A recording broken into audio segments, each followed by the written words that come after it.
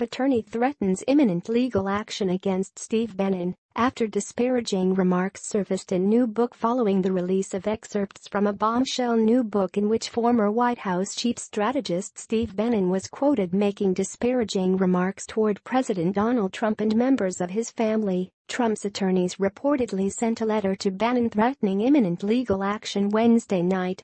On behalf of our clients, legal notice was issued today to Stephen K. Bannon that his actions of communicating with author Michael Wolff regarding an upcoming book give rise to numerous legal claims including defamation by libel and slander, and breach of his written confidentiality and non-disparagement agreement with our clients, Trump attorney Charles Harder wrote in the letter, cited by ABC News. Legal action is imminent, it said.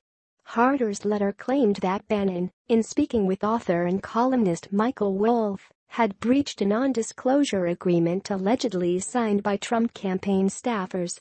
Trump's lawyer accused Bannon of disclosing confidential information and making disparaging statements, and in some cases outright defamatory statements.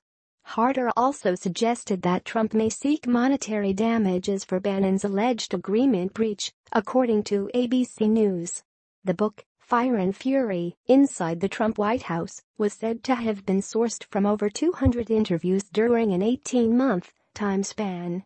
Based on excerpts of the book, it gives an intimate behind-the-scenes look at Trump's 2016 presidential campaign and the months that followed his inauguration.